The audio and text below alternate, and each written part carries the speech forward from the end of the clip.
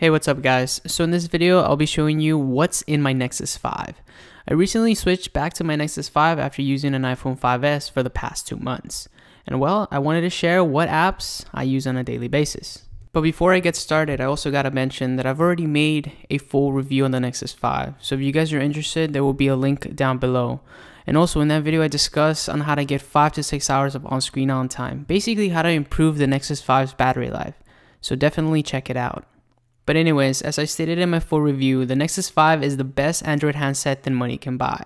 And this is why it's my daily driver, because it can do everything well. And Android KitKat is fast and smooth, and it looks very sophisticated. Basically for my setup, I keep 3 home screens. The first home screen having 4 main apps: Chrome, Gmail, Twitter, and Hangouts. And yes, Hangouts is my default messaging app because it works well and I really don't have any complaints. I also have the stock clock widget so I can keep the first page empty. I like keeping the first page empty so that any wallpaper can shine through. On the second page, I keep apps I use every single day, and that's the NBA app, I'm a huge Lakers fan, as well as eBay, Amazon, The Verge, Google Music, and YouTube, Instagram, and Facebook. On the third page, I keep Fandango, games, photos, phone, Play Store, Facebook messaging, and the stock camera app. I also keep a folder titled Others, and inside of that folder, I keep all my bank accounts and my calculator.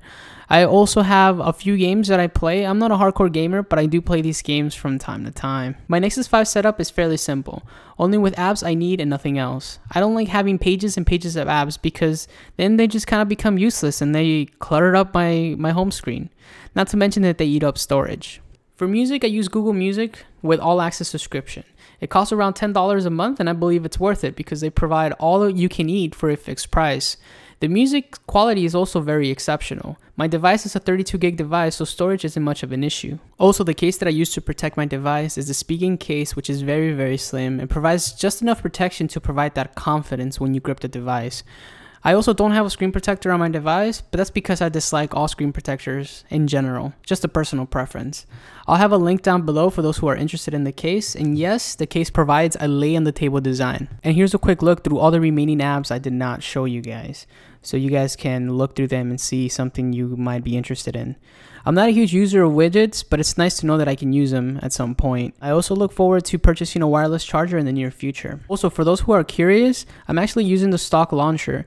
I think that the stock launcher is absolutely beautiful and I really don't see a need to change it. But it's nice to know that you can change your launcher, so you can change the look of Android. So if you don't like something about Android, you can definitely change it and make it look completely different. Thank you guys so much for watching. If you guys have a Nexus 5 or love Android in general, be sure to hit that like button. And like always, I'll see you guys next time.